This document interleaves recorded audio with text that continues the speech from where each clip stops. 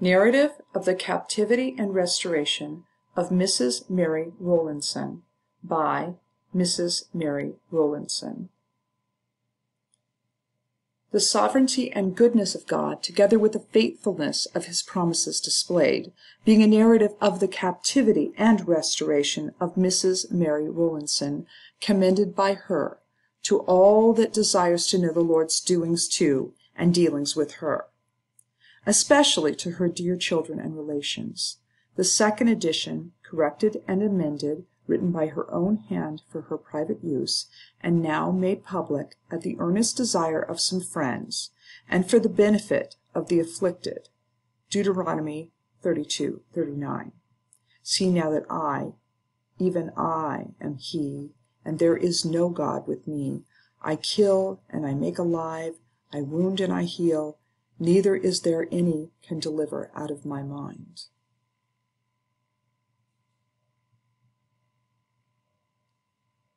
Deliver out of my hand.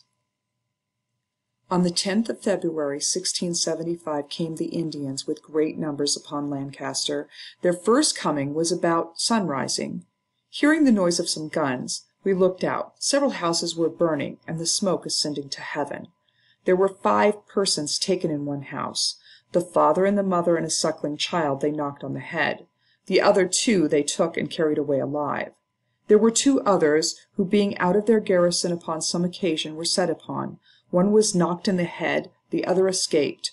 Another there, who was running along, was shot and wounded, and fell down. He begged them his life, promising them money, as they told me, but they would not hearken to him, but knocked him in the head, and stripped him naked, and split open his bowels. Another, seeing many of the Indians about his barn, ventured and went out, but was quickly shot down. There were 3 others belonging to the same garrison who were killed. The Indians, getting upon the roof of the barn, had advantage to shoot down upon them over their fortification. Thus these murderous wretches went on, burning and destroying before them. At length they came and beset upon our own house, and quickly it was the dolefulest day that ever mine eyes saw. The house stood upon the edge of the hill. Some of the Indians got behind the hills, other into the barn, and others behind anything that could shelter them. From all which places they shot against the house, so that the bullets seemed to fly like hail.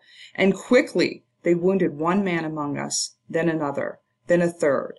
About 2 hours, according to my observation, in that amazing time, they had been about the house before they prevailed to fire it, which they did with flax and hemp, which they had brought out of the barn, and there being no defense about the house, only 2 flankers, and at opposite corners, and one of them not finished.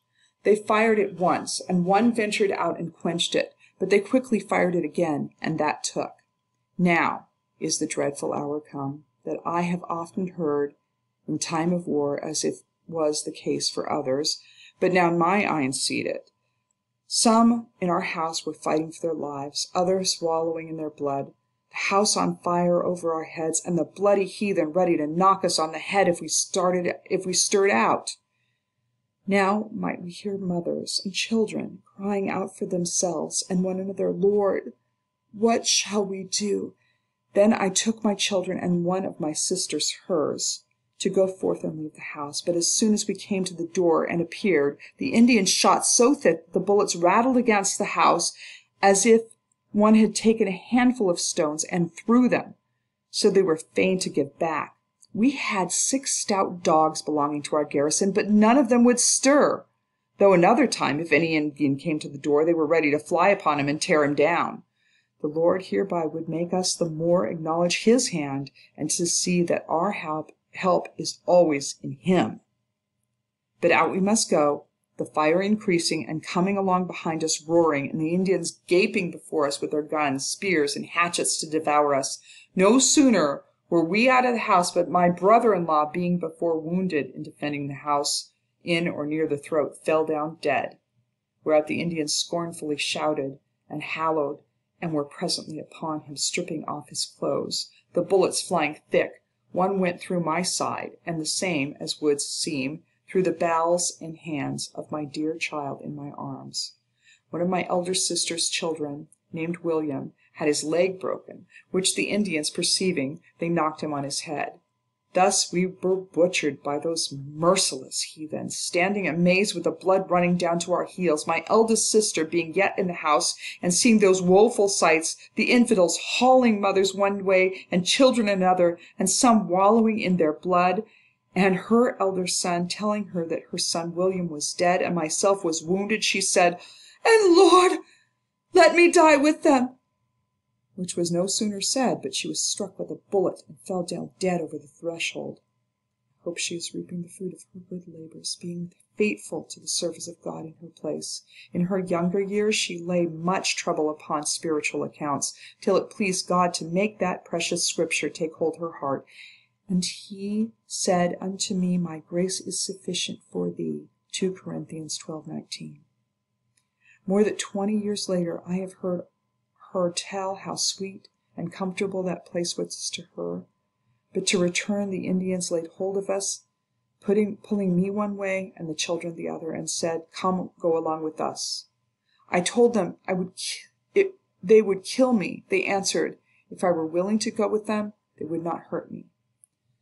The doleful sight that now was to behold this house. Come, behold the works of the Lord, what desolations he has made in the earth. Of 37 persons who were in this one house, none escaped either present death or bitter captivity, save only one, who might say as he, and I only am escaped alone to tell the news. Job 1:15. There were 12 killed, some shot, some stabbed with their spears, some knocked down with hatchets. When we are in prosperity, oh, little we think of such dreadful sights. And to see our dear friends and relations lie bleeding out their heart blood upon the ground. There was one who was chopped in the head with a hatchet and stripped naked, and yet was crawling up and down. It is a solemn sight to see so many Christians lying in their blood, some here, some there, like a company of sheep torn by wolves, all of them stripped naked by a company of hellhounds, roaring, singing, ranting, and insulting as if they would have torn our very hearts out. Yet the Lord, by his almighty power, preserved the number of us from death, for there were 24 of us taken alive and carried captive. I had often before this said that if Indians should come, I should rather be killed by them than taken alive, but when it came to the trial, my mind changed. Their glittering weapons so daunted my spirit that I chose rather to go along, as I may say, with the ravenous beasts, than that moment to end my days, and that I may the better declare what happened to me during that grievous captivity, I shall particularly speak of the several removes that we had up and down the wilderness. The first remove. Now away we must go with these barbarous creatures, with our bodies wounded and bleeding, and our hearts no less than our bodies. About a mile we went that night, upon a hill within sight of the town where they intended to lodge. There was hard by a vacant house, deserted by the English before for fear of the Indians. I asked them whether I may not lodge in the house that night, to which they answered, "What, will you love Englishmen still?" And this was the dolefulest night that my eyes ever saw. Oh, the roaring and singing and dancing and yelling of those black creatures in the night, which made the place a lively resemblance of hell. And as miserable was the waste that there was made of horses, cattle, sheep, swine, calves, lambs, roasting pigs and fowl, which they had plundered in the town, some roasting, some lying and burning, and some boiling to feed our merciless enemies, who were joyful enough. Gone, my husband, though we were disconsolate. To add to the dolefulness of the former day and the dismalness of the present night, my thoughts ran upon my losses and sad bereaved condition. All was gone. My husband gone, all separated from me, he being at the bay, and, to add to my grief, the Indians told me they would kill him as soon as he came homeward. My children gone, my relations and friends gone, our house and home and all of our comforts within door and without, all was gone except my life, and I knew not but the next moment that might go too. There remained nothing to me but one poor wounded babe, and it seemed at present worse than death, that it was in such pitiful condition, bespeaking compassion, that I had no refreshing for it, no suitable things to revive it. Little do many think what is the savageness and brutalness of this barbarous enemy. Even those that seem to profess more than the others among them, when the English have fallen into their hands. Those 7 that were killed at Lancaster the summer before upon a Sabbath day, and the one that was afterwards killed upon a weekday, were slain and mangled in a barbarous manner by one-eyed John, the Marlborough's praying Indians, which Captain Moseley brought to Boston, as the Indians told me. The second remove. But now the next morning I must turn my back upon the town and travel with them into the vast and desolate wilderness, I knew not whither. It is not my tongue or pen can express the sorrows of my heart, the bitterness of my spirit that I had at this departure, but God was with me in a wonderful manner, carrying me along, and bearing on my spirit that I did not quite fail. One of the Indians carried my poor wounded babe upon a horse. It went mooning all along, I shall die, I shall die. I went on foot after it with sorrow that cannot be expressed. At length I took it off the horse and carried it in my arms until my strength failed, and I fell down with it. Then they set me upon a horse with my wounded child in my lap, and there being no furniture upon the horse's back, as we were going down a steep hill, we both fell over the horse's head, at which they, like inhumane creatures, laughed, and rejoiced to see it, though I thought we should have ended our days as overcome with so many difficulties. But the Lord renewed my strength still, and carried me along, that I might see more of his power, yea, so much more than I could ever thought of, had I not experienced it. After this it quickly began to snow, and when night came on they stopped, and now down I must sit in the snow by a little fire and a few boughs behind me, with my sick child in my lap, and calling much for water, being now, through the wound, fallen into a violent fever. My own wound also growing so stiff that I could scarce sit down or rise up. Yet so it must be that I must sit in this cold winter night upon this cold snowy ground, with my sick child in my arms, looking at every hour would be the last of its life, and having no Christian friend near me, either to comfort or help me. Oh, I must see the wonderful power of God, that my spirit did not utterly sink under my affliction. Still the Lord upheld me with his graciousness and merciful spirit, and we were both alive to see the light of the next morning. The third remove. The morning being come, they prepared to go on their way. One of the Indians got upon a horse, and they set me up behind him with my poor sick babe in my lap. A very poor feeble condition we were in, there being not the least crumb of refreshing that came from either of our mouths from Wednesday night to Saturday night, except only a little cold water. This day in the afternoon, about an hour by sun, we came to a place where they intended, via an Indian town called Wenimesset, northward of Kabong. When we were come, oh, the number of pagans, now merciless enemies, that there came about me, that I may say as David, I had fainted unless I believed, etc. Psalm 27:13. The next day was the Sabbath. I then remembered how careless I had been of God's holy time, how many Sabbaths I had lost and misspent, and how evilly I had walked in God's sight, which lay so close upon my spirit, that it was easy for me to see how righteous it was with God to cut off the thread of my life and cast me out of his presence forever. Yet the Lord still showed me mercy and upheld me, and he wounded me with one hand, so he healed me with the other. This day there came to me one Robert Pepper, a man belonging to Roxbury, who was taken in Captain Beer's fight, and had now a considerable time with the Indians, and up with them almost as far as Albany to see King Philip, as he told me, and was now very lately came into these parts. Hearing, I say, that I was in this Indian town, he obtained leave to come to see me. He told he himself was wounded in the leg at Captain Beer's fight, and was not able some time to go, but as they carried him, and he took oaken leaves and laid them on his wound, and through the blessing of God he was able to travel again. Then I took oaken leaves and laid them upon my side, and with the blessing of God it cured me also. Yet before the cure was wrought, I may say, as in Psalm 38, 5:16, my wounds stink and are corrupt. I am troubled. I am bowed down greatly. I go mourning all day long. I sat much alone with a poor wounded child in my lap, which moaned night and day, having nothing to revive the body or cheer the spirits of her. But instead of that, sometimes the Indian would come and tell me 1 hour that your master will knock your child in the head, and then a second, and then a third, your master will quickly knock your child in the head. This was the comfort I had from them miserable comforters, are ye all, as he said. Thus 9 days I sat upon my knees with my babe in my lap till my flesh was raw again, my child being ready to depart this sorrowful world. They bade me carry it out to another wigwam, I suppose because they did not to be troubled with such spectacles. Whither I went with a very heavy heart, and down I sat with the picture of death in my lap.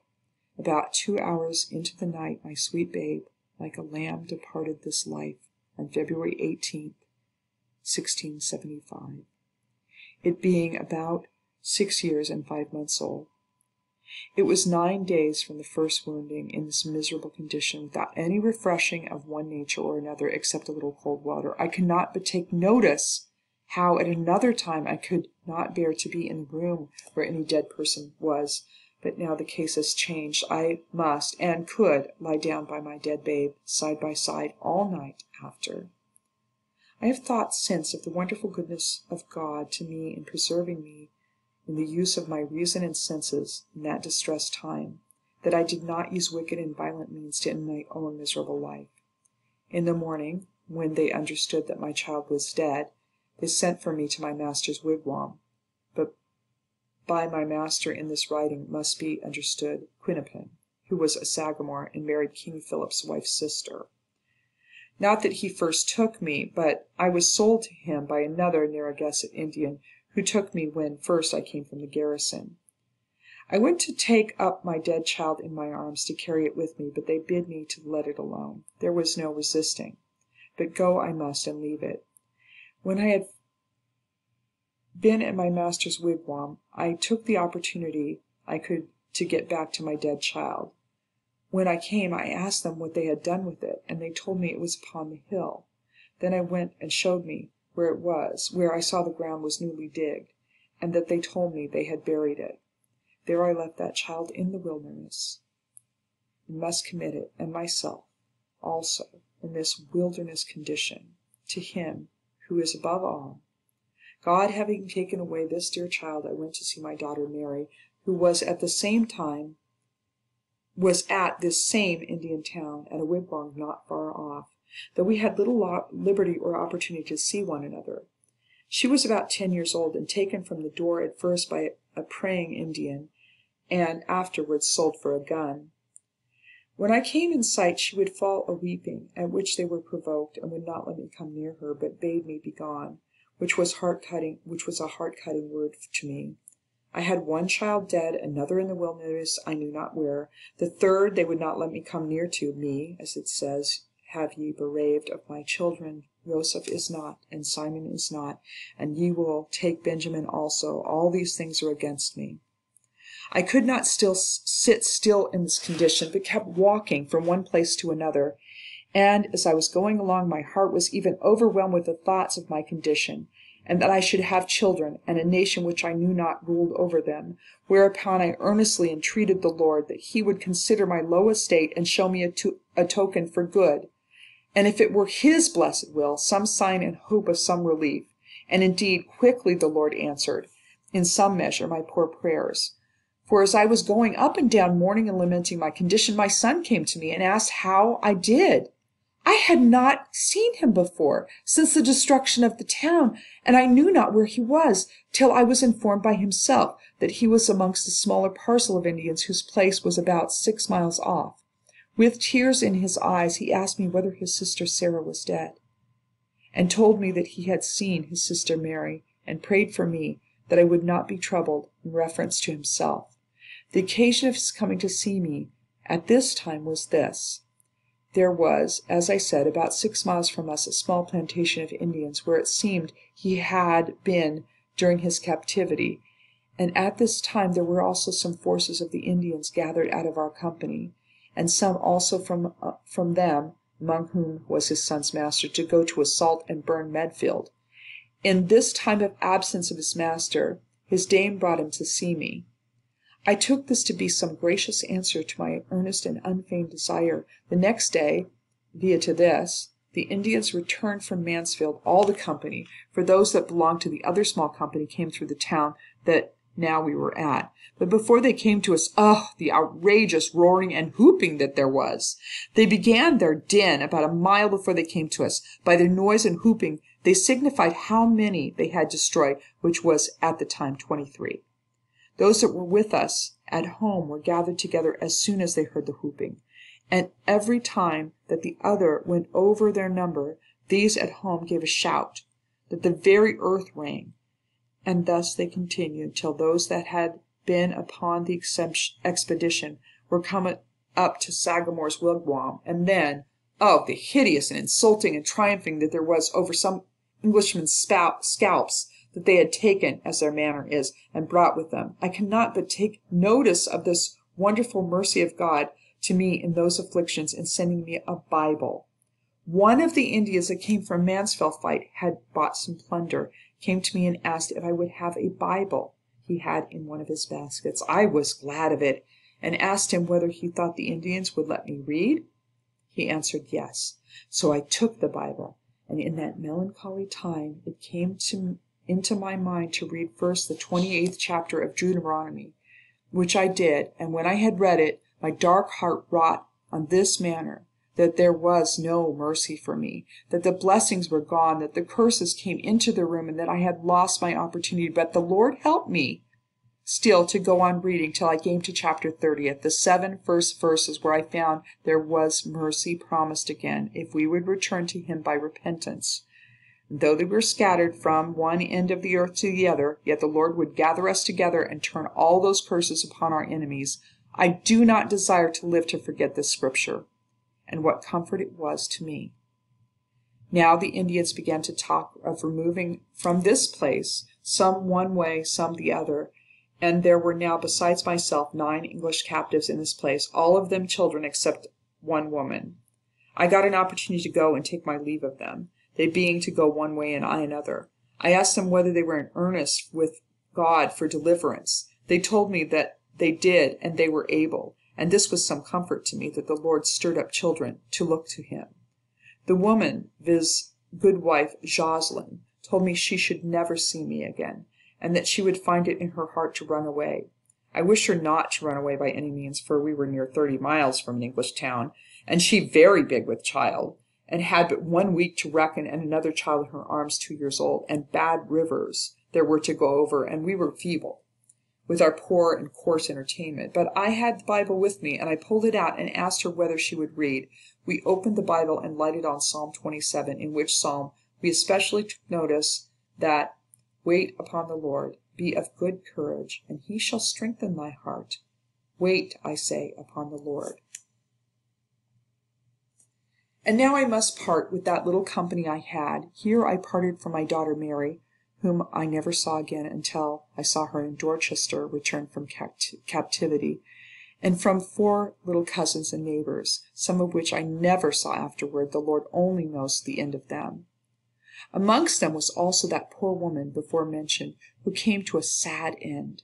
As soon as some of the company told me in my travels, she having much grief upon her spirit about her miserable condition, being so near her time, she would often ask the Indians to let her go home. They not being willing to do that, and yet vexed with the importunity, gathered a great company together about her, and stripped her naked, and set her in the midst of them.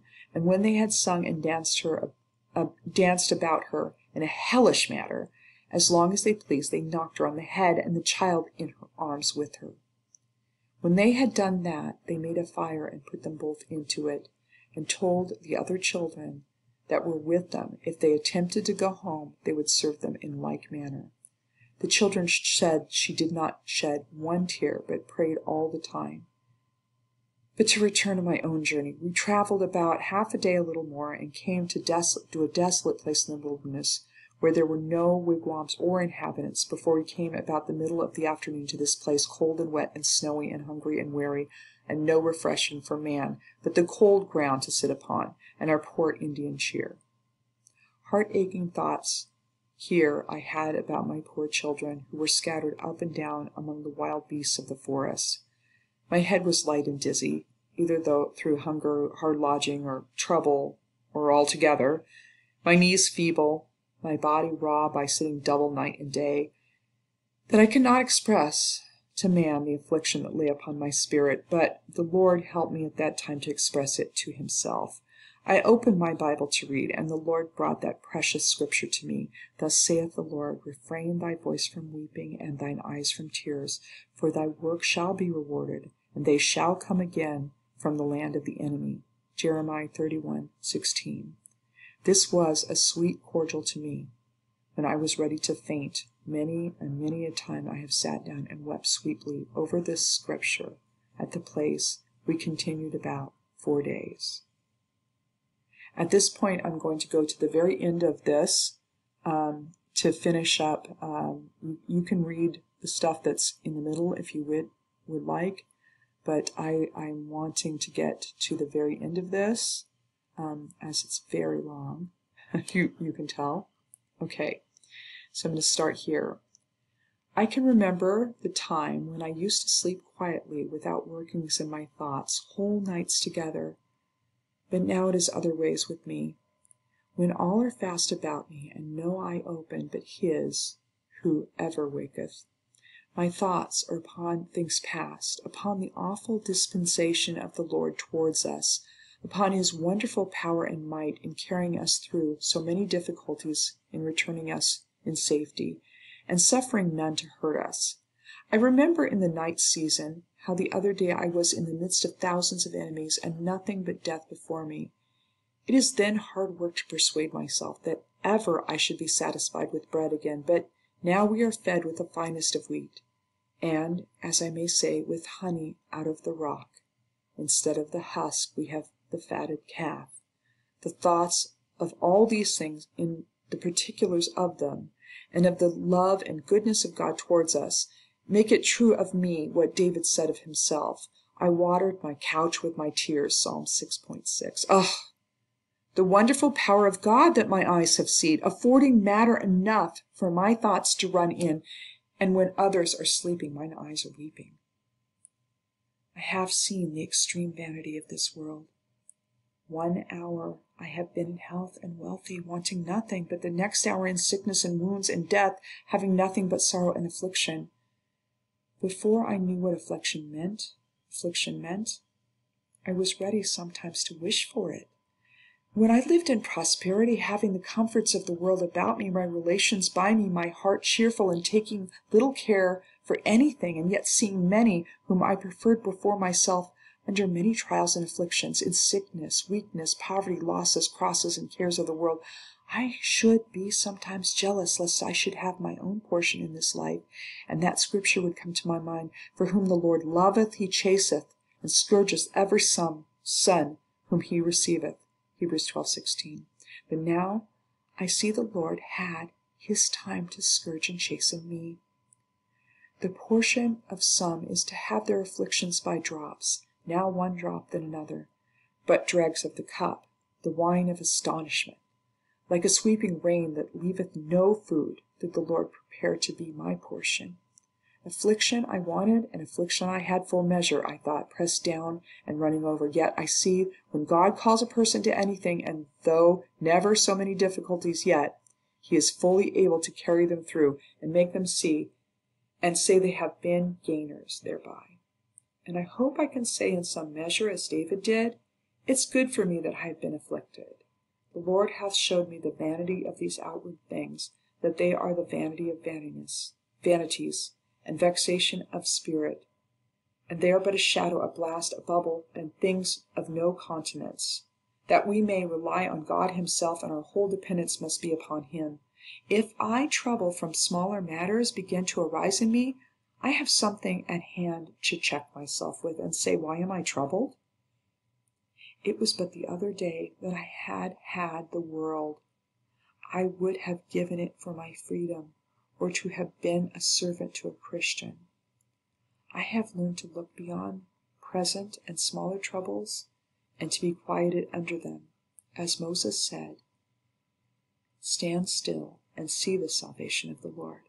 Exodus 14:13. Finis.